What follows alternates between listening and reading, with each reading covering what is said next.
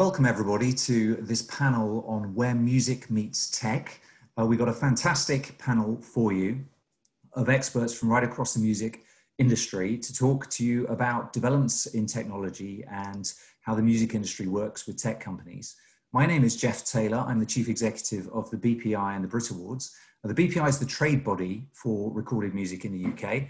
We've got the three major labels as members, that's Sony, Warner and Universal Music, and about 450 independents, including labels like Pias, BMG, Demon, Cherry Red, etc.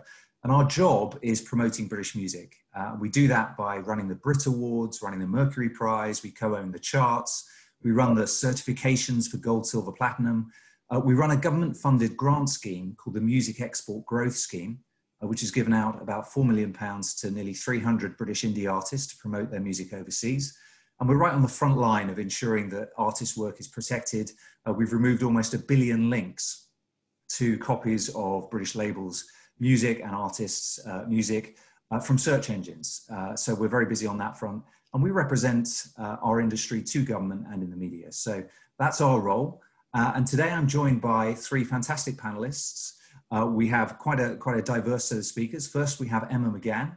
Emma is a British singer-songwriter. She's a prolific user of social media, both for live performances and for promoting her work. And we'll be hearing a lot from her about how she uses technology day to day. We have Paul René Albertini. Paul René is the CEO and founder of Marathon Artists, which is a British independent label. But as well as working for independent sector, he's previously been president of Sony Music Europe and of Warner Music International. So he has an enormous experience across the record industry worldwide. And his label represents a great range of artists, including, for example, Courtney Barnett, Pond, Baba Mal, Max Jury, Hazel English, and Honey Blood. And Marathon Group also has great depth in Afrobeat music and in British jazz. So tremendous experience. And our third panelist today is Chaz Jenkins, a very experienced executive who is Chief Commercial Officer at Chartmetric, a music analytics platform. And prior to that, has set up and worked at various independent labels and also worked at a major label as well. So thank you all for joining me, fantastic panelists. We're going to start by looking at the landscape and thinking a little bit about how technology has influenced the music industry. If one goes back to 2010, music streaming back then, which is now obviously very, very popular, but it only accounted for 3% of recorded music revenues in the UK. And by 2019, that had increased to 70% of sales revenues. So streaming has become the dominant form of consumption, the dominant revenue driver for the business. In fact, last year in the UK, we saw more than 100 billion streams from consumers for the first time. And the market continues to grow very quickly. That grew about 7% last year. But obviously, we've also still got ownership. People are still buying CDs, but it's fallen from around 120 million in 2010 to about 35 million last year. So we're seeing this change in model from ownership to access. But at the same time, people value collectability. The LP has gone from strength to strength. In fact, it's risen from 234,000 LPs sold back in 2010 to 4.3 million last year. So there are people who love to stream and they love to purchase as well. So that's the kind of recorded music landscape writ large. Promotion and discovery have changed dramatically too. We've seen the globalization of the music industry through global platforms such as Spotify and Apple Music, and a lot more personalization in terms of the way that people consume music. So those are themes that I'd like to pick up now in our discussion with the panelists.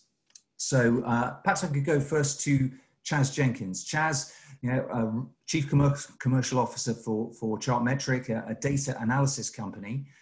How do you find that technology has influenced the business, and what do you see in the data that you analyze? Sure. I mean, we talk about growth.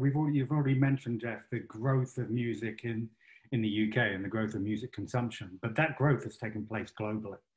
And, traditionally, if we wind back 10 or 20 years, we used to think of a music industry which involved basically 30 countries around the world. Most record companies were only really concerned about 30 countries. That's where, in general, you could actually make money by selling music. Today, music is available in 200 countries around the world. And so the potential audience for music has just exploded. And that's been driven by streaming. But also, you know, there's a huge amount of data created by all these interactions which take place online on streaming services. And that is transforming the insight we can get about the music industry and helping us identify opportunities in the marketplace. You know, the UK in particular, we've always been successful at breaking international artists. You know, the UK used to be a fabulous place for launching artists, homegrown talent in the UK, developing a blueprint, and then taking them to the world. But today, it's almost the opposite way around. Artists these days often build an audience first and foremost internationally. You know, because it's so easy now to distribute music globally and to find music from anywhere in the world. Thanks, Chaz. And Emma, I guess, you know, you've lived this experience. This is your day-to-day life, using technology to promote yourself around the world. How does that work for you? So I'm a full-time live streamer and have been for the last almost 7 years now. So a lot of what I do day to day is actually a large part of it is interaction with the fans, sharing music in that format. And probably about 10 years ago to this day, I was, not doing this. I was touring around the UK, getting as many shows as I possibly could on a shoestring. I was really doing that kind of slog with little to no money, trying to study at the same time and trying to find a fan base at that point. And there was a day where I thought, okay, there has to be an alternative way to do what I love and do it where I'm actually making some form of living from it. And around that time, so many friends around me who are artists themselves, I saw those people struggling, and I just thought there has to be a different way. And that's when I discovered live streaming. And one day in the back of the tour bus, I did an hour's live stream, and immediately afterwards, the stats we got back, I kind of saw that conversion rate of people from the live stream going over to social, also going over to purchases from the merch store. And we had more interaction and a higher conversion rate in that 1 hour live stream than 1 week, maybe even 2 weeks of touring. So I remember being sat in the tour bus at that moment thinking, okay, there's definitely something to this. And I pursued it, and it grew into something incredible, where I found myself, growing an audience, like you say, worldwide, not necessarily just locally. And all of a sudden, my audience are kind of sporadically placed all throughout the world. And for me, the US market in particular kind of blew up quite drastically. And as an independent artist over the last decade, it feels like there's definitely been a significant shift. 10 years ago, I think touring around the UK, I go around with physical albums, and I'm really happy to say that the physical albums seem to still be in demand from my audience even now. But yeah, there's definitely been that shift. I mean, in the independent realm, artists like Chance the Rapper, who have excelled brilliantly from an independent point of view, artists embracing, kind of recording music from their own home without having to hire out a studio. For example, Billie Eilish has really championed that. And, I feel like younger generations of artists are seeing independence do so well and looking to see how they can embrace tech in different ways. And so live streaming for me really was that kind of avenue. And so you've been using it not only to grow your fan base and connect with fans all over the world, but also to earn money from virtual touring and tipping, etc. So the technology is not only helping to sort of grow your business, but also become an important revenue stream for you. Now, turning to Paul Rene, you've got so much expertise in breaking artists around the world. And I know now with Marathon Artists, your label, you're doing an incredible job across different genres, whether it's indie or whether with your other labels, it's Afrobeat or British jazz. How are you using technology to build global audiences and to develop your artist careers? Well, in a nutshell, if I had to describe the landscape from the recording music value chain, from the creation, production to the consumers, that value chain has changed a lot. The entry barriers are not the same they used to be even 10 years ago. So if you put it in 3 blocks, production, exposure, and consumer-facing monetization, the biggest change is that the last two have merged.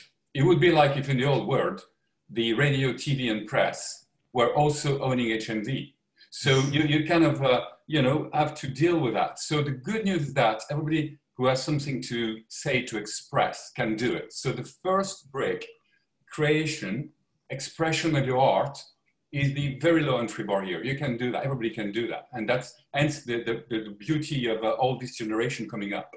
The second, I would say the two bricks which have merged are now so complex, so difficult to deal with, and sometimes full of contradictions internally, that we believe that artists still need some help to do that. People will tell you, well, an artist needs a manager, a good manager, and then they can do their way. I do appreciate that. You can start your music, you can, start to touch the first circle, but, even if you give to that Emma to communicate and to share, at certain stage, to get global, the level of complexity has, increased exponentially. So that's why I do believe there is a room for a record label, a team that would help the artist to go through that complexity. So that's the new recorded recorded music business in my mind. And the relationship is very different accordingly, because the artists, they own the thing. So you do partnerships, you do kind of joint ventures or services and stuff. So that's the new, if you will, the new way the record label is now operating globally. Well, that's exactly right. So the music business is becoming a tech business. Data analytics is at the very heart of it. That's the service, Chaz, that your company provides. And artists, Emma, are looking at all that data and using that data themselves to craft their careers. Let's look specifically at the position of the British artists and the British music industry. We've got this incredible heritage of success. In 9 of the last 15 years, the top selling artist album in the world's been by a British artist. We're one of only 3 countries that are global exporters of music on a net basis. We're still breaking international artists, whether it's Dua Lipa, Harry Styles, Lewis Capaldi at the moment. We've got this incredible record, obviously going back through Ed Sheeran and Adele. So we've got a tremendous record of building superstar artists, but I think it's getting tougher.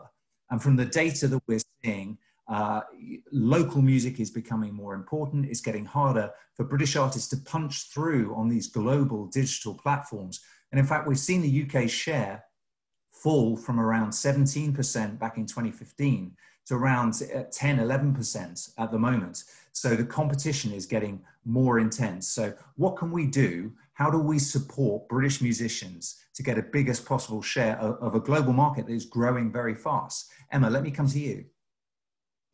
Well, for me, one thing that has hugely helped me in terms of export is the MEGS funding. So I was awarded the MEGS award almost 2 years ago now, and So sorry, Emma, this is the Music Export Growth Scheme funded by the government. Yes. That gives out money to independent artists to help them promote overseas. Sorry, please carry on. Correct. Yeah, and I initially applied to tour around the US to bring the live shows stateside for the first time to that US market, as that's where the majority of my listeners were based, off of the back of the live streaming. So the aim was to tour hotspot states around the country, but also to make the tour not a one-trick pony. It was important for me to add an element in there where I could ensure that it would turn into something self-sustaining, so I could go back the next year and tour again. That was really important to me, and also to ensure that we were doing some form of virtual live stream element in there as well, off the back of my live streaming profile. And for UK artists wanting to tour in the US, that is no easy task, and certainly not a cheap one at that. And the MEGS funding actually enabled me to secure a visa, book the venues, gain significant press in Rolling Stone, Forbes, and lots of other things. Obviously, COVID has bumped us, unfortunately, but because we actually did some research and development with the funding as well, and also worked on the tech side of my website where the virtual live stream element enabled us to do virtual shows and kind of open the scope geographically where more people could almost attend certain shows of the tour. it made it easier to pivot this year. So I've actually been able to continue the virtual side of that tour, and thankfully the profits we've made off of that have covered any losses we've made for postponing, and we're doing the physical shows next year. And really, without the MEGS funding in place, as an independent artist, that really wouldn't be possible. That's great to hear, and that's exactly what MEGS is there for, to support emerging artists and help them develop on a global basis. Now, Chaz, coming to you, I know something that you've done a lot of work on is looking at the influence of particular cities in growing fan bases around the world. So perhaps you could explain more of what your data shows. Sure. The starting point, I suppose, is to look at digital services. We often think of digital services such as Spotify and Deezer and YouTube as the modern proxies for record stores, but really they've got much more in common with social networks. And they use popularity algorithms to identify things which are trending. If something reaches a bigger audience and the audience likes that, they promote it even more. And that's common from traditional social networks like Instagram through to services such as Spotify. And so in a sense, it's really important to reach a big audience in order to grow your audience. And that engagement is really key, especially for a market such as the UK. We've been fantastic at producing global stars in the UK for many, many years. But in terms of the online population, the UK represents less than 2% of the global online music consumer population. And it's very difficult to tip the scales when you're only sort of appealing to a very, very small audience. And things are just developing organically anyway. People discover music organically, particularly because of that very low point barrier of entry, which Paul Rene mentioned. It's so easy these days, literally, for kids to record music in their bedroom and within 24 hours release it globally in hundreds of countries. That was never possible in the past. And what we looked at was we looked to try and identify the places in the world where audiences picked up on artists at a very early stage. In the past, record companies would try and break artists in their home market before launching them to the world.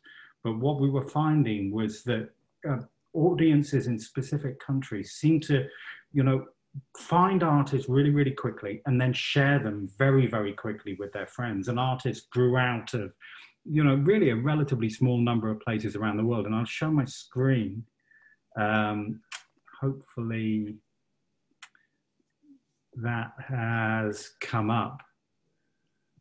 Initially here you have in green the 30 countries which were really the traditional markets for music globally. And if I change the slide, what you see here in light green is these very viral markets. The orange dots are what we call trigger cities. And how we compiled this map was to look at 50 artists who, at the beginning of 2017, were very small, unknown artists. And by the end of 2018 and into 2019, they were global stars. And among the artists in this list, 80% of them were British and American. They included Billie Eilish, they included Rex Orange County, they included BTS, a big range of emerging artists. And we looked to identify the 10 cities where those artists got their initial engagement and grew their audience. And what we found was, despite the disparity where most of the artists were coming from the US and the UK, these artists were building audiences in other countries, often on the other side of the world, before they were really building an audience in their home market. Particularly cities in Southeast Asia and Latin America are really, really viral. Incidentally, the top two cities are Jakarta and Mexico City, neither of which are markets which really the music industry paid much attention to in the past. Well, what's interesting, Chaz, sorry to interrupt, but what's interesting is that those markets that you're talking about are very much where we're seeing strong growth for British artists. And the predictions are that the global recorded music market is going to grow tremendously from about 22 billion now to about 45 billion by 2030. So there's huge opportunity out there. And these are the countries that we need to be targeting with our music if we're going to grow, if we're going to grow those revenues back. So this is fantastic intelligence. Yeah, you've got to remember the populations of these markets. A country like the Philippines has twice the population of the UK. And people in the Philippines love music. They listen to music all the time. And crucially, most people in these countries use social media in a different way to the way in which we use social media in North America and Western Europe. We don't really share content that much, whereas 80% of the world shares content. If their friends like something, they share it with their other friends. Now, could I bring in Paul Renee? Because Paul Renee, you are an expert at taking independent music or niche music, such as British jazz, and bringing it to a global audience and finding these hotspots where there's interest in that music. So what lessons have you learned, and how else do you use technology in pursuit of all those niche markets around the world? Well, to the point of having the UK, this heritage in the UK to produce and to push throughout the world global artists and global success is still there, because the level of creativity, the level of, I would say, the agility of the business in the UK to push and to support music is there. I guess where we're going to play the difference or not is with technology. As Charles just explained, tech is the key, is the answer to your question. At Marathon Marathon Music Group, we do have labs yearly. We have cohorts, and this year the cohort is about AI and how to support music discovery, and that is precisely what Charles was explaining. I mean, the USP, unique selling proposition of the UK music industry, has to be comforted by a strong tech know-how, a strong tech support. That's the way, because as Charles showed on the big map, the level of complexity grows exponentially with the number of users and the information from those users. So if you're an artist, even someone who knows their way beautifully and amazingly, like Emma, and you need to figure out how to expose your work, to share with people your work in this level of complexity. I promise you, even if you're super, super agile, you need some help, you need some support. So I guess the real added value that could be brought at that stage to maintain that UK heritage of global music is the ability to support the tech that's going to help this creative scene. So you mentioned jazz. I mean, something's happening now in the UK.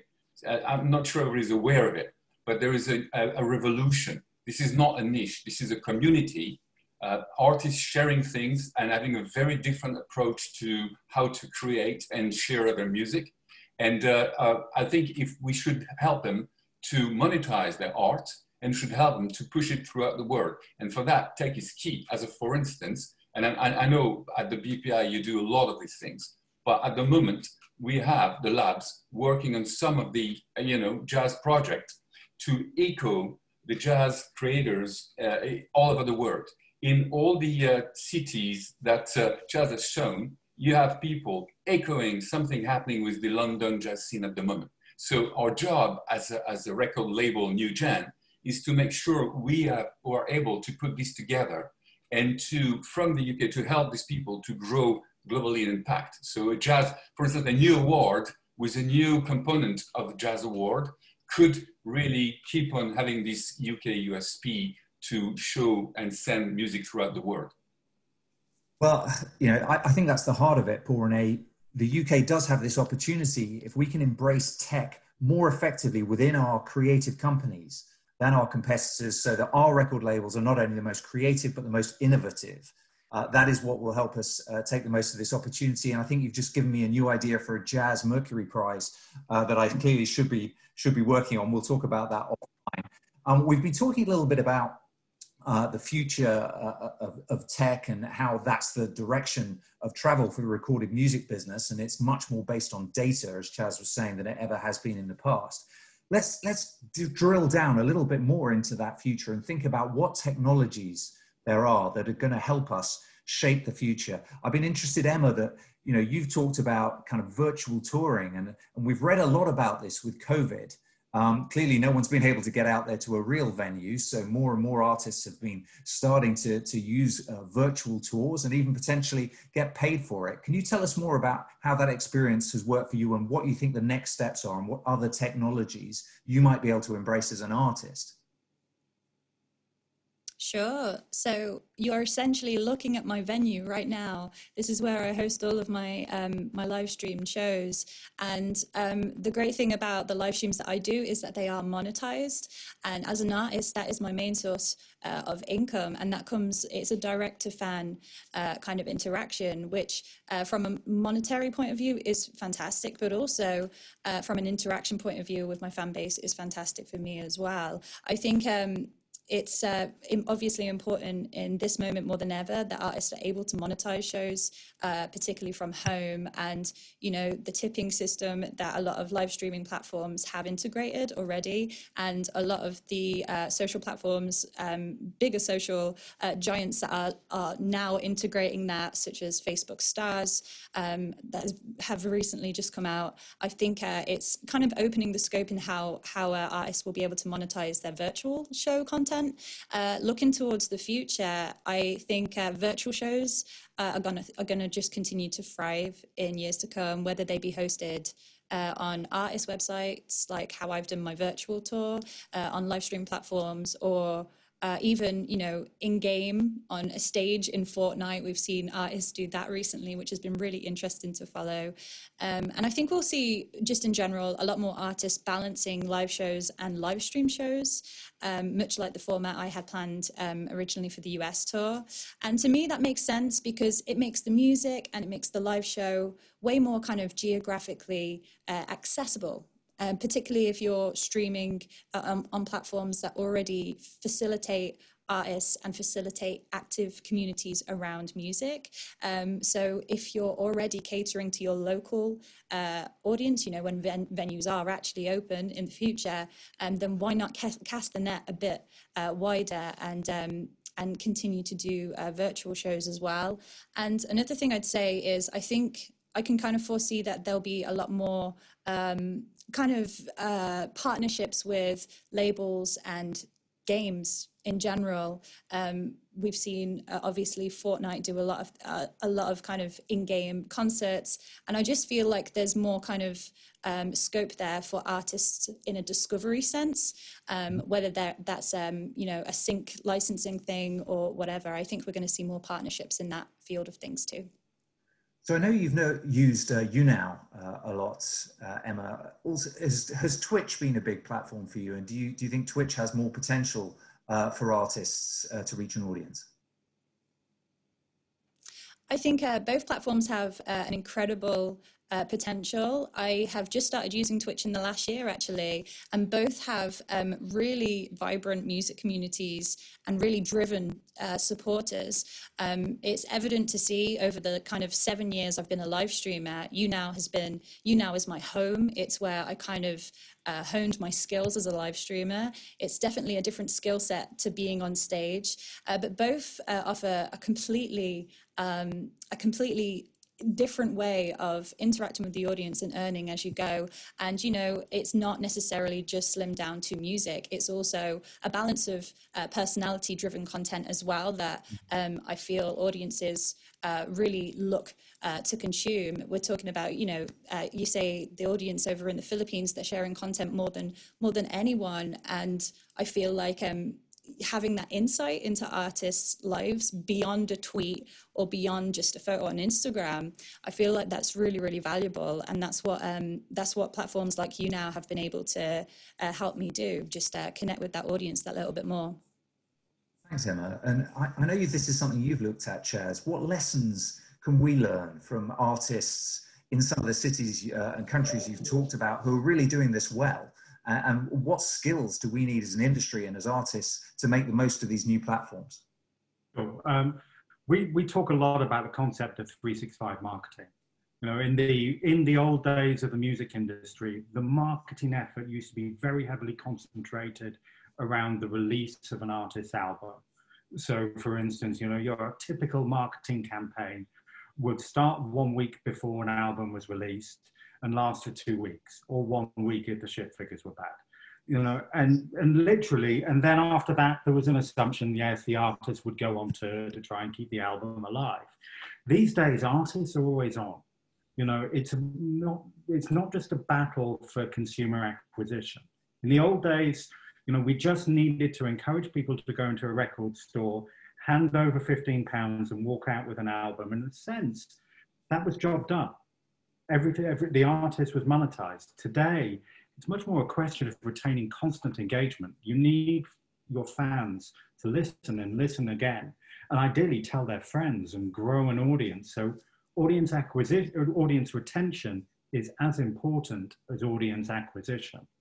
And that's something which, you know, artists, strangely, are really, really well placed to do. Artists and their management, they work 365 days a year, hopefully with some holiday and some weekends off as well, so they don't go insane.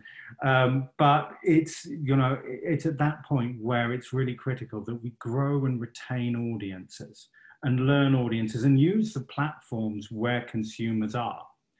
You know, consumers, you know, particularly if you look at the gaming sector, you know, gaming is fundamentally changing. For us, for people of my generation who grew up with Sonic and Street Fighter, games today are very different. They're more ecosystems, they're more environments where the players are often creators in their own rights. And so these places are opportunities, and that's where our consumers live. Really interesting. So I'm sure you've encountered this, Paul Rene, through Marathon Labs with the startups that you've been working with. I'm interested as to where we go next. Clearly, virtual reality is something that already a lot of artists have played with. I think you have, Emma, a little bit. But what about artificial intelligence? It's already embedded into the streaming services. We talked at the beginning about personalization and how, you know, recommendation and the way we use these services intelligently influences what is presented to us. But artificial intelligence is also something that artists will use and that labels will use. So Paul Rene, what are your thoughts about its role or any other new technologies and how they're going to influence the next 10 years for the recorded music business? Well, you said it, Jeff, the AI has to be seen as one of the new tools available for creators to, you know, push out their work. It's not instead of creativity. It's not just a new instrument. It has to be seen as a new instrument. It's here to stay anyway. This is the only way you can manage through such a volume of information, of data all over the planet. So if you want to build something, you need to have the tools. And if you want to create something, you also need to have the tools in order to do so. So I guess AI and, well, the last labs, the current labs we're running, the cohort, really says it all. We have Museo, we've got Sunite, Know What's Loved, you know, UK company, Mysphera, Remixology, 3 UK company out of the 5. So my point before was, there is already in the UK, the level of, I would say, expertise for this technology to flourish and to keep on supporting the UK music heritage. And the job, our job is to make sure that we make this happen. You know, a small country like Sweden has, you know, created 3 or 4 of the biggest platform ever on the planet. It's not because they have a large population, isn't it? It's a cultural thing. And I guess in the UK, we do have that music cultural added value. And so to mix it with tech is something which is there for us to do. And to be honest, I'm one of the champions, but not the only one. And I'm sure there's a lot to be done. It's already in motion. That's the way to keep on being global and to keep on, you know, using the because whatever was said before, there is still that amazing creative, you know, material people tradition here in the UK. So how do we serve it? That's the point. And if I may just add a quick thing to what was said before about the artist cycle and the artist marketing, how to, you know, promote, push, help an artist to make their living and their career and find their audience. Clearly, the cycle has changed. You have to produce more and you have to keep on going permanently. However, it's not only that. You have to find a way to become a recognized brand. The brand is not the right word, but if you see what I mean, an artist needs to have a name, to have fans which are not going to evaporate next day. So they come and check the artist on stage, and they come and they look at the live stream, whatever. You know, this is where the marketing exercise becomes difficult, and the UK has to develop an expertise in that. How do you go from stream volume to, you know, branding, creating, you know, the next big names of the industry? And that is the new marketing, you know, question mark. And that is what the added value could be of us being actors here of that industry. Thanks, Paul. Rene. Well, at the BPI, we take very seriously you know, the need for labels to embrace these new technologies and to try and take advantage of the global opportunity. I thank you, Paul Rene. You've engaged with our Music and Tech Springboard program to try and bring the tech sector and startup sector and the music industry closer together. And you're obviously living that every day with Marathon Labs. I wonder whether you guys think, you know, with your experience, Paul Rene, I know you've applied for and had MEGS funding. Emma, you've had some MEGS funding. Do you think this is something where we should be pressing the government to extend that scheme and to apply it to things like virtual touring? Chaz, you were you know, referring to some of the cities where there's great potential. I think we've seen most of the MEGS funding directed at the United States, directed at North America, a little bit at Latin America, but mostly Europe and America, really. Our view at the BPI is the opportunity is in places like the Philippines, Indonesia, Brazil, Mexico, etc. And we need to support our artists with technology in getting to those markets. So do you think that's something we should press the government for, that they should support with more money for the Music Export Growth Scheme, for more territories using technology? Yes, I agree. I think it would be hugely beneficial, particularly for newcomer artists that, you know, might not have big teams behind them and might not know how to navigate themselves online or incorporate tech to kind of, you know, like I say, cast the net a little bit wider.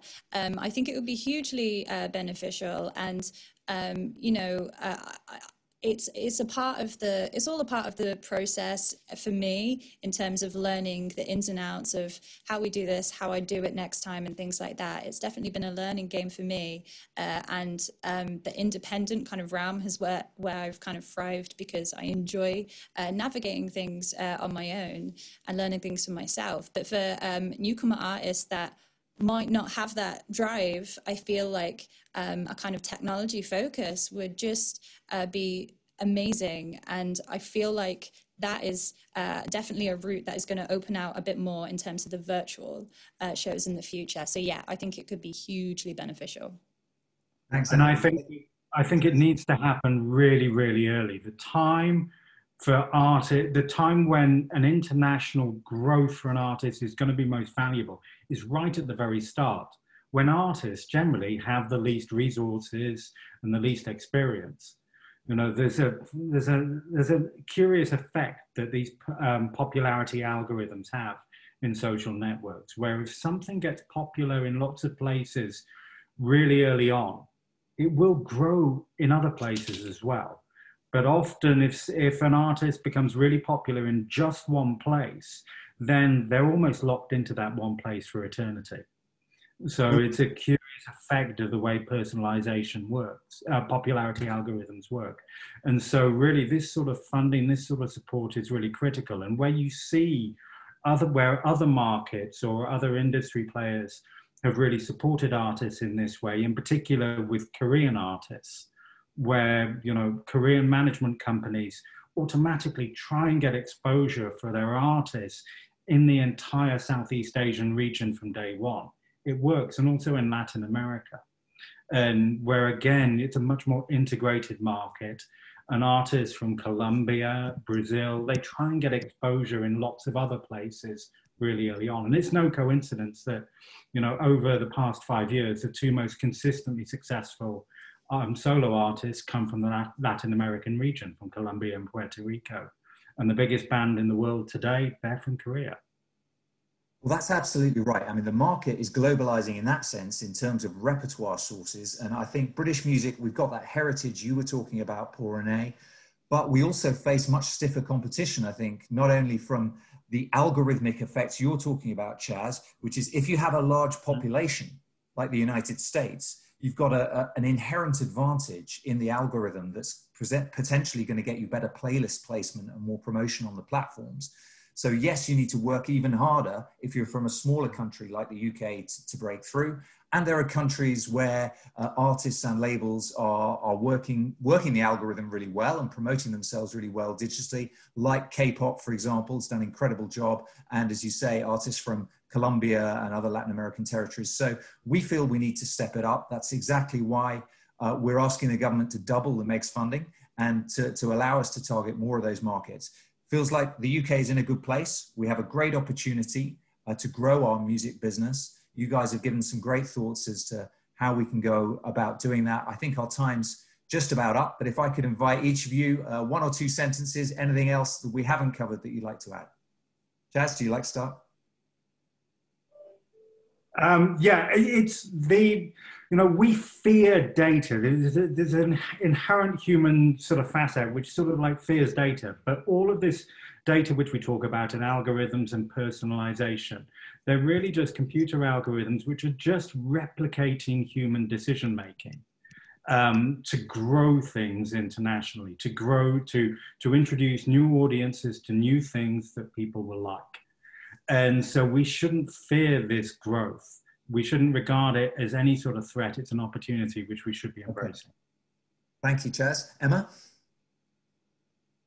Yeah, I would say if you're an independent artist in particular, you need to be harnessing technology in every way possible. You need to apply for the MEGS funding. If it weren't for harnessing technology and also the MEGS funding, I wouldn't be an independent artist that is now making, a six-figure sum, and I wouldn't be as comfortable as I was back 10 years ago when I was sat in that tour bus. So harness technology, apply for the MEGS funding, and good luck.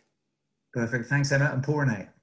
MEGS funding were very helpful. We had two cases, Jimmy Isaac and Afrobeat, and in both cases, it really literally blast them out and help a great deal. So yes, that's something which is extremely helpful. Support to tech is key. Sorry, I repeat myself, but as a conclusion, I think the PPI is there already at work to help. And you can see that the UK USP is there. So tech, and also how to monetize the artist's work through that tech, because that's a subject we haven't been touching upon, but artists need to make some, they need to make a living. So that's also part of the mission. But having said that, thank you very much. Well, I suppose there's this new term, Createch, which is getting used in these conferences a little bit. The music business is a perfect example of a Createch business. Creativity meets innovation. That's how we create culture and how that creates trade. I'm really grateful to all our panelists today. You've done a fabulous job. And I hope everyone who watches enjoys the panel. Thank you very much and goodbye. Thanks, everyone. Thank you, everyone.